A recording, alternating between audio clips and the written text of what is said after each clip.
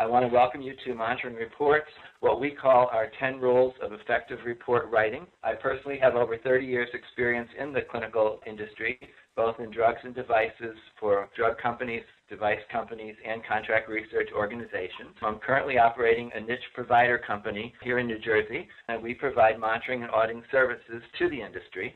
I mention that because I have an opportunity to write a lot of these reports, and more often to review the monitoring reports from others in my group. This has become, or always has been, a major issue for the regulatory authorities, and therefore we need to remember that our monitoring reports are going to be audited if the FDA or other country regulatory authorities need to look at our work. They do have the ability to audit all of our monitoring reports and our follow-up letters and correspondence, and therefore our writing style is very important.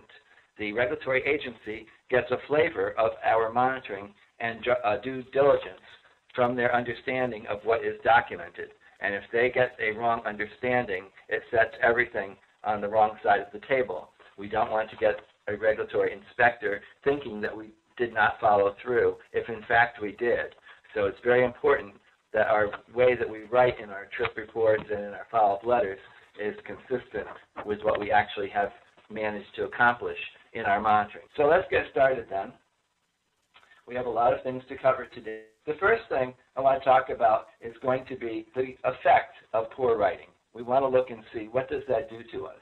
How can that harm us if we're not good writers? Sometimes we get a little bit carried away with our punctuation and our grammar in our trip reports going back and forth, but we do want to put our best foot forward. We're going to apply definitions and concepts of scientific report writing, because that is somewhat different than writing for other audiences.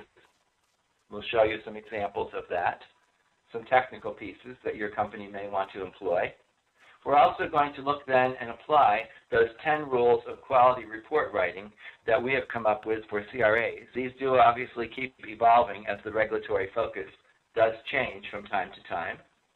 And we're going to then try to integrate the essential document mapping within the monitoring report. How can we describe to the external audience what we're doing and that we have done it and that we've documented our efficiency in doing that?